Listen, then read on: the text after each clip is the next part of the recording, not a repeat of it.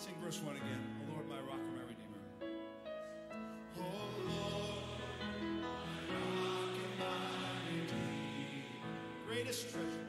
Greatest treasure of my longing soul.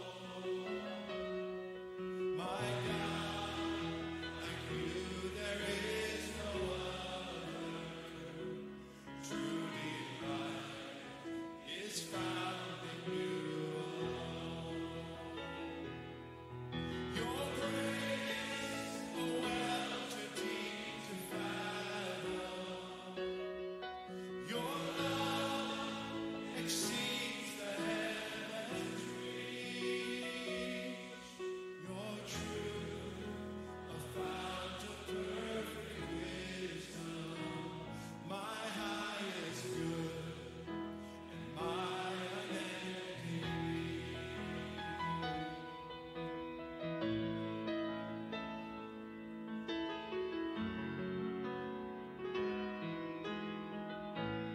Verse 2. O Lord, my rock and my redeemer, strong defender of my weary heart, my soul to fight the cruel deceiver, and my shield against his hateful my song when enemies surround me,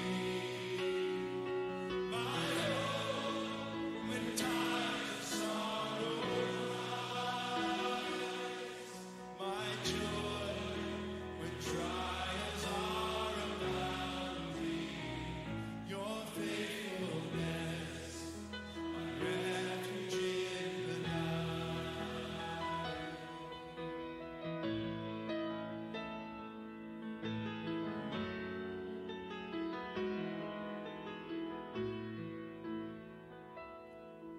O Lord, my rock and my redeemer, gracious Savior of my ruined life, my gift and cross laid on your shoulders, in my place you suffered, bled, and died. You rose, the grave and death are conquered. Yes, you did. You broke my bonds of sin and shame. You rose, the grave and death are conquered. You broke my bonds of sin and shame. Oh Lord, my rock and my redeemer, may all my days bring glory to your name. May all my days, may all my days bring glory to your name.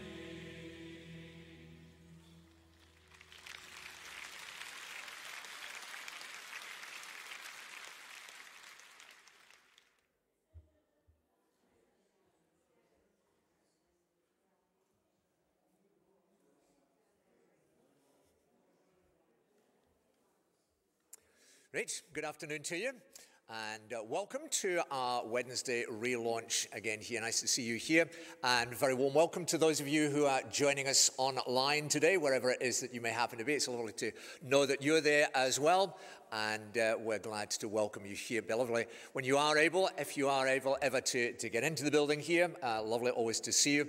We're open from 12:30 to 2 every Wednesday, and we're gradually moving to the point where there's more in the way of catering. We're bumped up a notch or two this week with rolls and sausages and hot tea, hot coffee and that sort of thing. So we will move on in that way. So very welcome whenever you come. Lovely to have you here with us. Wednesday lunchtime, Wednesday relaunch. And today all that I really want to concentrate on is just one important theme, and that is the love that we are to have for the Lord. We're going to think about that. Over the month of September, we've simply stuck with one passage of Scripture. It happens to be the last part of the four accounts of the life and ministry of Jesus. It's Matthew, Mark, Luke, and then John. John runs through the story of the ministry of Jesus and does that in 20 neat chapters. And then chapter 21 is a kind of epilogue in which he records an event that happened after Jesus was raised from the dead, when at the Sea of Galilee, his disciples, Peter and the other disciples, they'd gone out fishing, because that's basically what they did, caught nothing, and then they see Jesus on the shore. He beckons them ashore, and he has some food for them there over a charcoal fire, which for Peter particularly is a reminder to him of that charcoal fire where 3 times over he denied Jesus. Remember, he was asked 3 times, you know Jesus? He said, no, I don't know the guy at all, 3 times over. And he felt dreadful afterwards when he realized that he hadn't honored Jesus. And having had that breakfast by the charcoal fire, we're going to read just a few verses from John chapter 21 and verses 15 to 19 as the story goes on.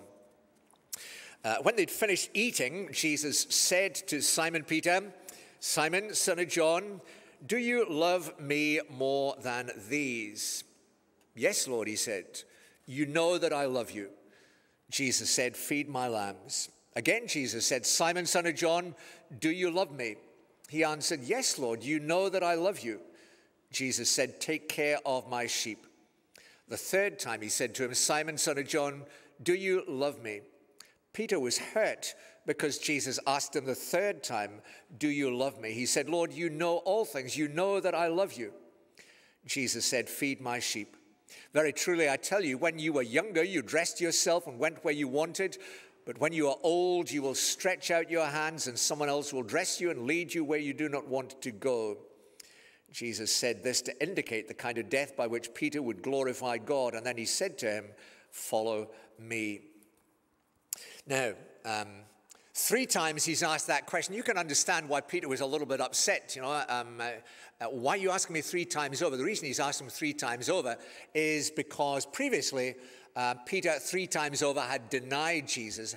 And in a real sense, what's happening is Jesus giving him the opportunity to do what often we would love to be able to do, just to replay circumstance our life, and second time around to get it right. And that's what Jesus is doing with Peter. He's giving him the opportunity to get it right this time, where previously he'd failed so miserably. And the question that he asks is a crucial question. Jesus asks him, Simon, son of John, do you love me? And there's a sense in which that is ultimately the bottom line question that the whole of the Bible asks you and me as well. Do you love Jesus? It's not so much do you believe in Jesus, that he is the Son of God, that he has come down and has lived that life for us. Yes, that's important, but the really basic question is, do you love Jesus? Not are you going to vote for him if it comes to a vote? Are you going to give him the thumbs up or the thumbs down? Not are you persuaded he's a great teacher, but do you love him? It's a relational thing.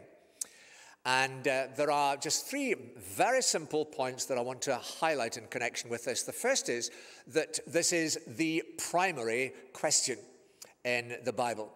That love for Jesus is always the primary thing.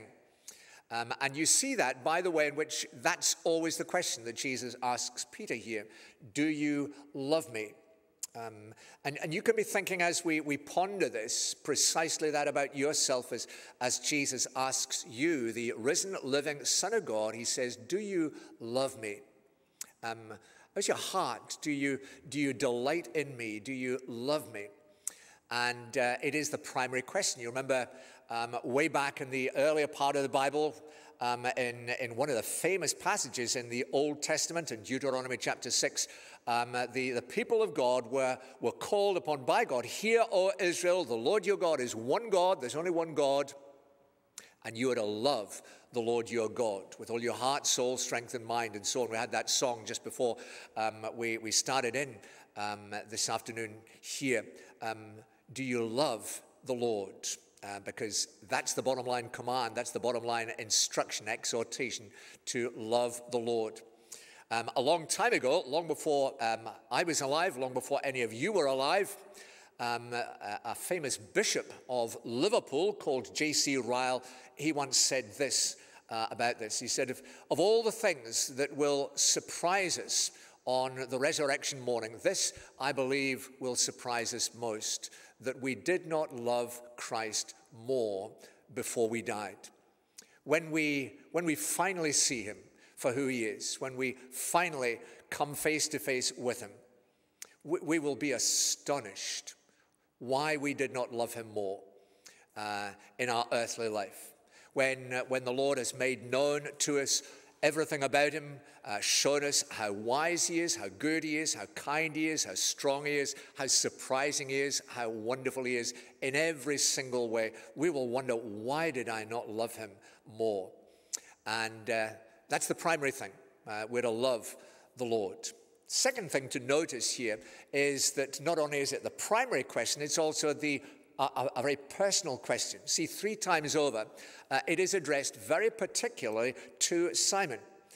Each occasion, it's not just, do you love me, a kind of general, everyone out there, do you love me? But Simon, do you love me? 3 times over, and each occasion Jesus specifies his name, Simon, son of John. I'm talking about you. So don't look around, Peter. Don't think maybe he's talking to someone else. Maybe he's putting someone else in the spot, but you. And he would use your name and say, so do you love me? Because this goes out to the whole world, I'm not to embarrass anyone by using your name, but that's what he says. Jerry, do you love me? Do you love me? It is a very personal thing. You and him. You can't hide behind anyone else. You can't hide in the crowd and kind of think, it's just that as long as someone here kind of loves Jesus, that's okay, and I'm kind of with them. Very personal. What is your relationship with Jesus? Because that is always the most important thing in life and in eternity, that you are learning to love him. And if you find your heart is kind of cold and you struggle to love Jesus, ask him, help me to love you more. Help me to love you more day by day. That's the second thing. It's the primary question. It's a personal question. And thirdly, it is a very practical question as well. It's not just a kind of sentimental gush of feeling that's being spoken about here.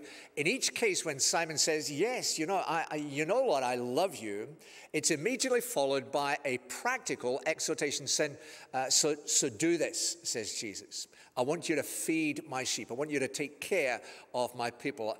And I want you to follow me. And it is, therefore, always a very practical thing.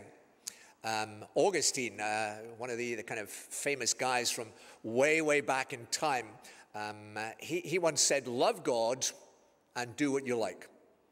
And you think, wow, that's just a carte blanche to kind of live as you like. But the reason he was able to say that, because if you love God, you will do what he wants. You will follow him. You will be keen to know what his will is, what his way is, and you'll be keen, therefore, simply to live your life doing what he wants, what he calls you to do. And that's what Peter is discovering here, that the love that he has for Jesus will find expression in a particular way. He will be giving himself to the care of the Lord Jesus, his people. He will learn to love the church of Jesus Christ. He will learn to seek the glory of Jesus Christ. He will follow Jesus. He'll be sensitive to what Jesus is saying, how Jesus is using him. And he will apply his life, his time, his energies to seeking to help others know and love Jesus better themselves. And that'll be the same for you and me as well. That as we learn to love Jesus, our first desire will simply be to help others come to know him as well, to see that he is for real and to see how good he is. So let me round off just in prayer, and as we bow together in prayer, we'll just ask the Lord to help us to love him the more. He loves us. far, far more than we could begin to comprehend. And he looks for the love of our hearts. Not complicated. Lord, it is both hugely comforting and exciting on the one hand, and yet also hugely challenging on the other, to have that question directed to us, that's what you're looking for. You're not looking for our service. You're not looking for our vote. You're not looking for our performance. You're looking for the love of our hearts, because you love us. You've set your love upon your people. And so we'd want to ask Jesus, please, by whatever means you see fit to use, would you help us to love you more? Would you stir within our hearts that longing for yourself? Would you open our eyes to see more and more the beauty that is yours? Would you kindle in our hearts that awareness of your presence, that thrill at all that you are and all that you do, and enable us to live our lives in the consciousness of your presence and in pursuit of your glory. Help us to that end, please, Lord Jesus, as we launch ourselves all over afresh into the rest of today, into the rest of the week. Go with us, be our help and our strength, and use us for your glory. For your own name's sake we ask it. Amen. Well, there you have it. Good to see you, and I'm glad that we're able to provide a little bit of nourishment for you as well. And may you go in God's strength for the rest of today and the rest of the week and the rest of your life. Love the Lord your God with all your heart.